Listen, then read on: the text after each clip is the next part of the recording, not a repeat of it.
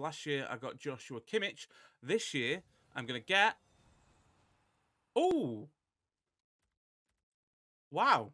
Hello and welcome back to the channel. I'm Michael, aka The Crusher, and today is episode number 80 of the Road to Ronaldinho. I'm going to go through some rivals rewards and a bit more about icon swaps. Let's get into it. So obviously the new promo is out later tonight. Winter Wildcard, I believe it's called. We've seen the sort of promo screen teasing the card. Looks like a very nice card design. All looking forward to that tonight. Hopefully that's going to be amazing. I've sold a lot of players. I sold them Wednesday night for icon swaps hype. I got to about 680, 690k. And then earlier today, while I was driving back, obviously the ice cards weren't appearing in packs, so I paid 25k for a pack, and guess what? I didn't get any of them, so wasted 25k. So with rewards and stuff, this time next week we're gonna have 800k. Not too bad indeed. So we're going to start by claiming Rivals rewards. As always, go right down the middle, go for the untradeable 35k and the 100k. Still recording. That's the main thing. So yeah, 35,000 coins, a red team of the week per play pick, and 100k pack, which we are saving for team of the year. You'll also notice there that we've got the 84 plus player pick.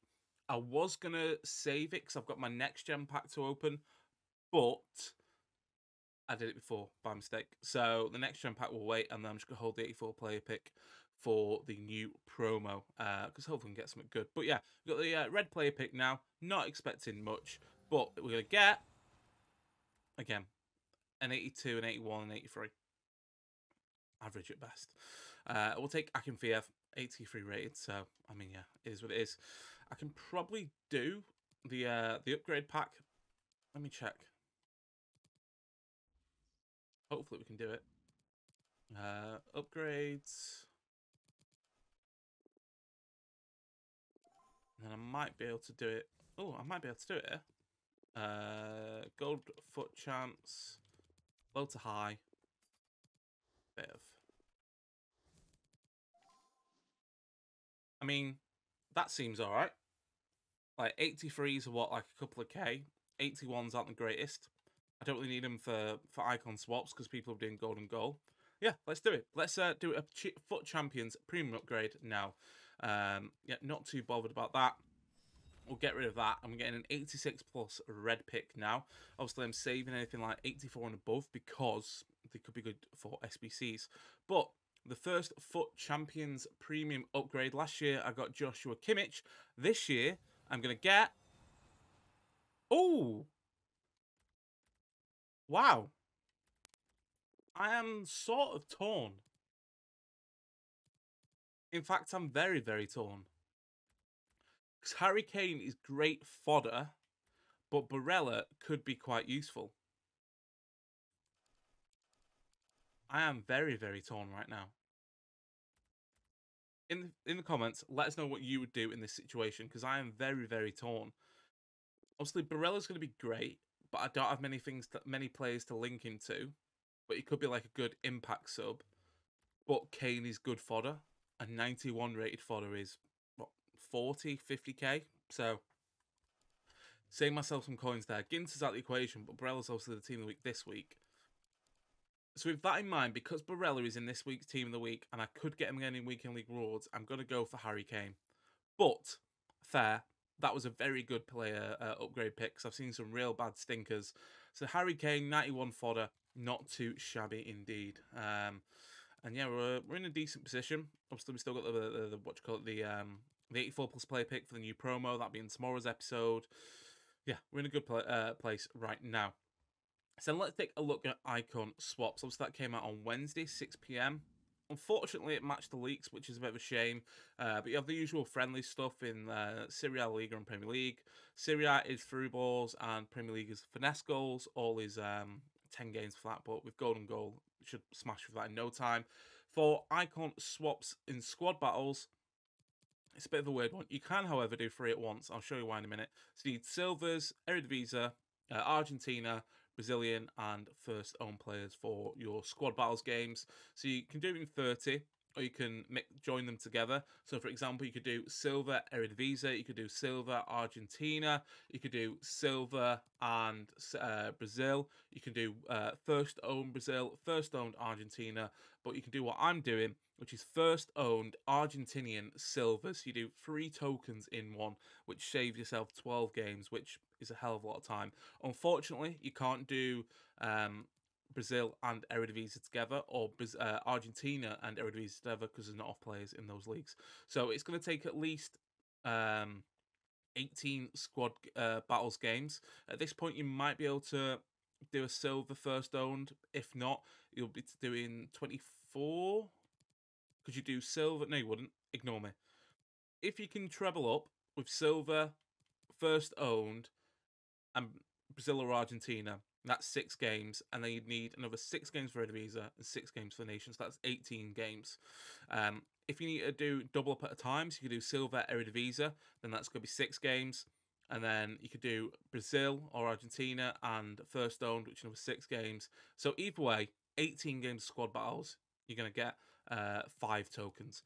Then the other one is FUT Champs, which is win 13 FUT Champs games. However, qualification counts towards this. So it makes it a little bit easier because you can get up to 9 wins in qualification, but most people go for 5. But if you go for 5 wins, qualify, and then do 8 wins on for rank 3 in FUT Champs, you've got it there done.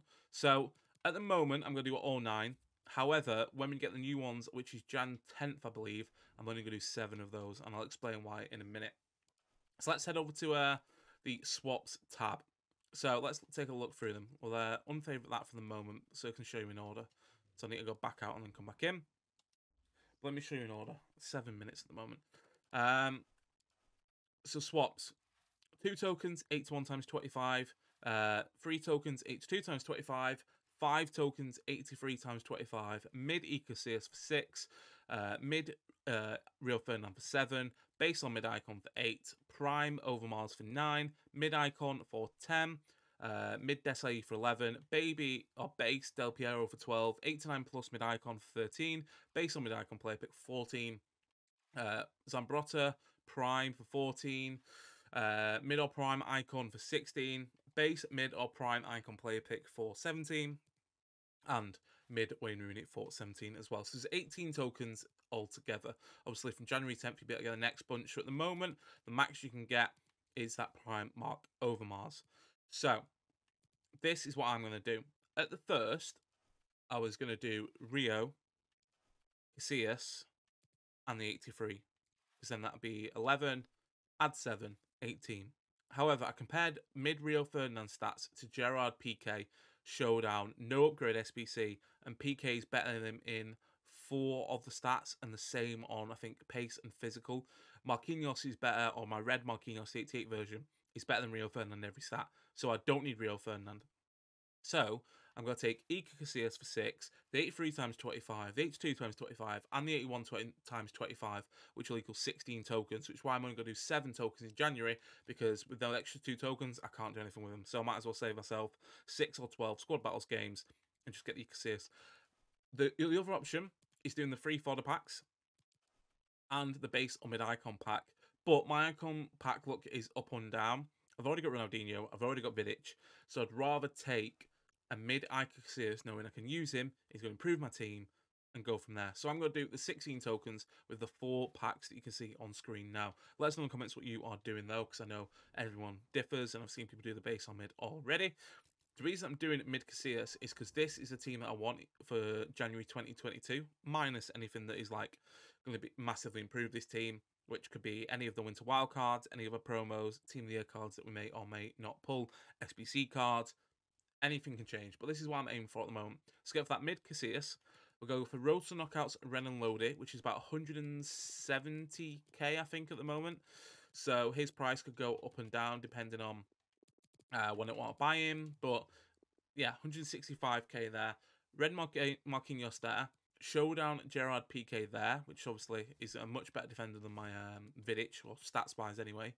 Roberto is a placeholder. We're going to get flashback Dani Alves. That's where he's going to come into the equation. So get flashback Dani Alves there. Then these two will be playing as the cams. Or for K might be striker, Vinicius as a cam. going to have Capoue and Road to Knockout Fred. And then Benzema up top with either one of Fekir and Vinicius. So I think that is pretty solid. Obviously, that can change. We might get a future stars Nuno Mendes. He can go in there. We may get something completely different up here. We may get something different up here. But like for here, for example, we can play any Brazilian striker or midfielder, as long as they fit into the sort of 4-2-2 system.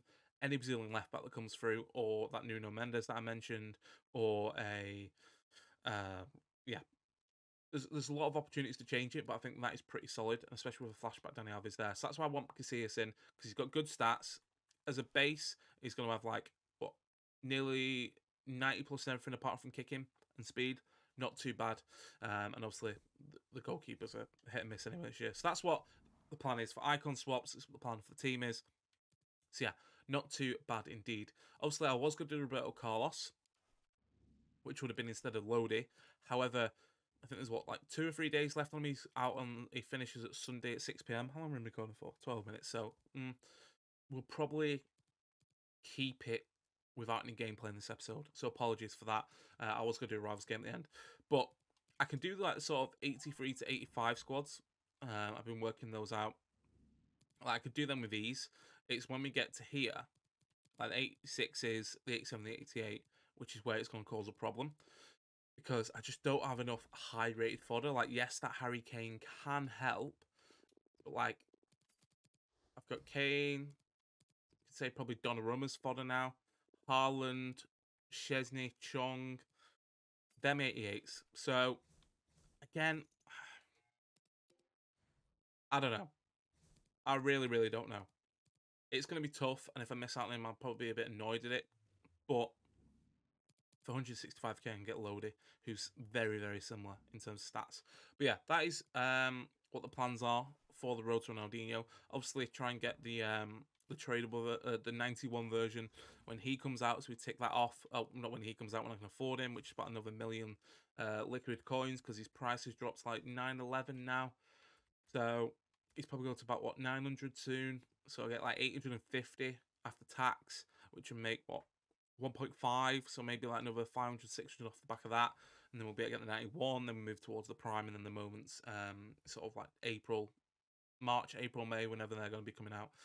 But yeah, so that is the plan for 2022 for the team. Hopefully we can achieve it. It should be achievable. It's literally getting a flashback Dani Alves and a left back. But yeah, let us know in the comments what you think of my plans for icon swaps, for the team, what you're doing for icon swaps, what you're planning with your team.